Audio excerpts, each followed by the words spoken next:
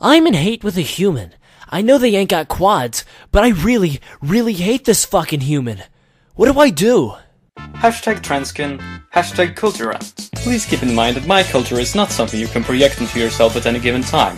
That being said, I will assume that these feelings are legitimate due to space purposes. Hate is a powerful emotion, and being in hate therefore can be a jarring experience for many. However, there are a few things to note.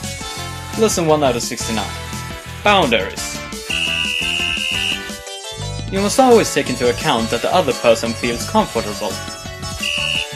Lesson 2. Conversation. Kenny, are you giving relationship advice on the internet? Oh my god, you are! You've never dated anyone, how can you give advice? I have way more experience, sweetie. This does not concern you, porrim. I'm giving advice how to maintain a healthy relationship. Is that so?